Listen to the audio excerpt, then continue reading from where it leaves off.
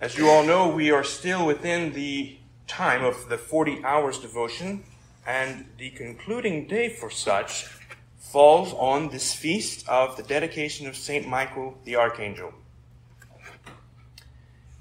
Now, these 40 hours that will have transpired by the time we conclude today have been, perhaps for some of you, hundreds of occasions of coming and keeping watch with our Lord and the Blessed Sacrament.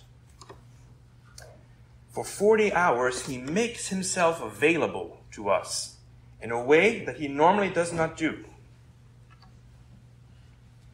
We can imagine that all of the candles that are lit on the altar and in the sanctuary are something in the way of his open for business sign. Now, our Lord in the Blessed Sacrament is the same Lord that was born at Bethlehem. And that is evidenced, that is, as it were, confirmed by the fact that the preface of the Mass today is that of the Nativity. And that is also the same preface used for any Mass of the Blessed Sacrament. It's the same Jesus who cured the deaf and the lame, restored sight to the blind, and cured bodily illnesses that were beyond the reach of medicine. We can think of the woman who had the issue of blood from Holy Scripture. And he also exorcised those who were possessed by the devil. And it's the same Jesus who exercises his power through his priests in order to stay with us in the tabernacle. When our Lord works the great miracle of transubstantiation, the changing of the substance of the bread and wine to that of his body and blood on the altar, he pours himself into those elements so that all that remains are the appearances of those things. It's the same God who created the universe out of nothing. That same God puts himself under the appearances of bread and wine in order to stay with us and to give himself to us as a nourishment and a medicine for the long journey that is this life towards heaven. We can also see the delicacy of our Lord in instituting this sacrament. How repulsed we would be, and how revolting to think that our Lord would give us a piece of physical flesh to eat at the altar.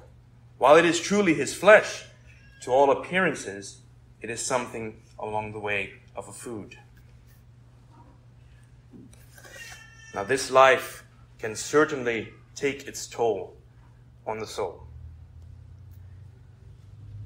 Disappointments, betrayals by others, loss of a job, the loss of a loved one, a friend that we had, the one friend perhaps that we had, being diagnosed with a sickness, cancer perhaps, or simply having no one that knows about it or cares. In our isolation, we can feel our weaknesses and our failings all the more keenly. They become all the more painful to endure. And yet, the good God lets us feel those cuts, those betrayals, those isolations, so as to keep us alert to the fact that this earth is not our true home, that this life is not what we're made for. If our Lord never allowed some hardship, some difficulty, some disappointment to come into our lives, then we would never want to go to heaven. We'd want to stay here. And when we are kept alert as to what is our true home, our true destination, we feel ourselves urged to move forward because we want to get to that goal. We want to reach that destination. You can imagine when taking a long trip. At first, it seems that the road is endless, that time has stopped. But then you see that wonderful sign, how many miles until your exit? Then suddenly, you don't need that last cup of coffee. And it doesn't seem to be all that bad of a trip anymore. And so we have a better appreciation then for the Blessed Sacrament. This bread from heaven, this heavenly sustenance. We can recall the incident from the Old Testament of Elias, who was fleeing from the vengeful spirit of Jezebel, who was seeking to end his life. And he prayed for death. He abandoned himself to the goodness of God, saying, "Please, end my life." And an angel came and brought a jug of water and a hearth cake and said, "Get up and eat." And he did. And he went back to sleep. And the angel came and said again, "Get up and eat. Get up and eat, or the journey will be too much for you." And he ate, following the command of the angel. And he had then the strength to walk 40 days and 40 nights to Mount Horeb, the mountain of God, to hear what God wanted him to do. Our 40 days and 40 nights is this life.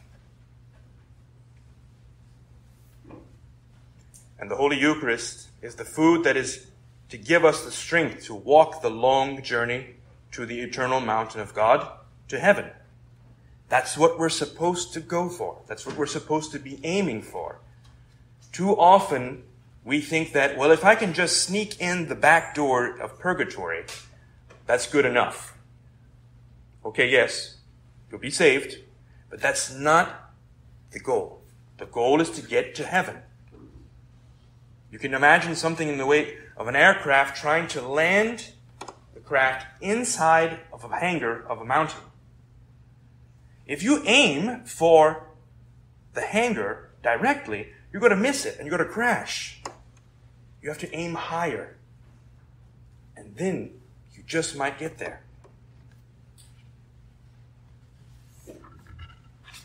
But the Holy Eucharist is also a medicine for our souls.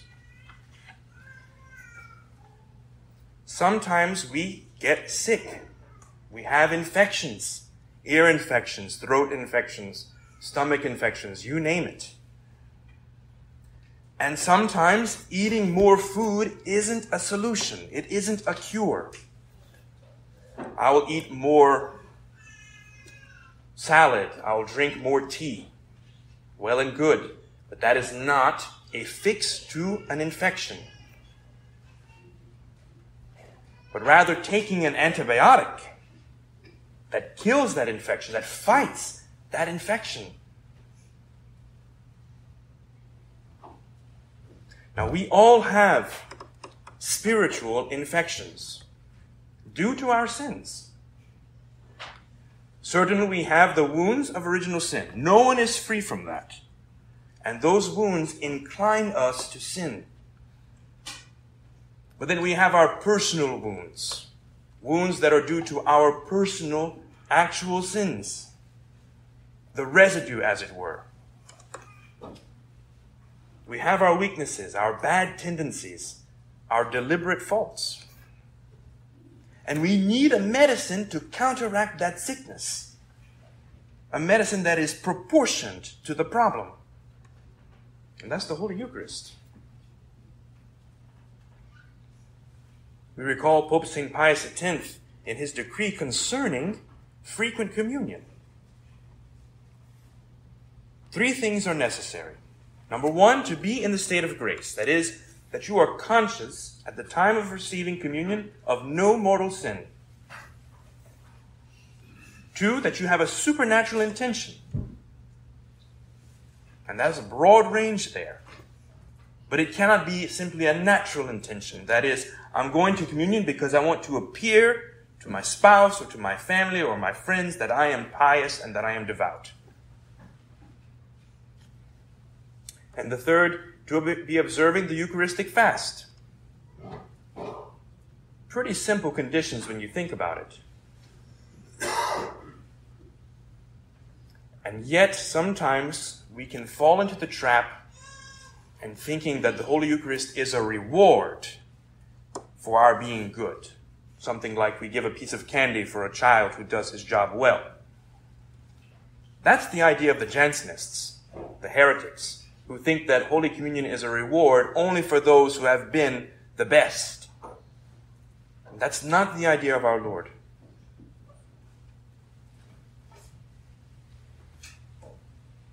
Now, on this feast of St. Michael, in reflecting on these considerations of the Blessed Sacrament, we recall that St. Michael is the head, the commander of the celestial army of the angels, the one who threw the devil out of heaven after the battle in heaven.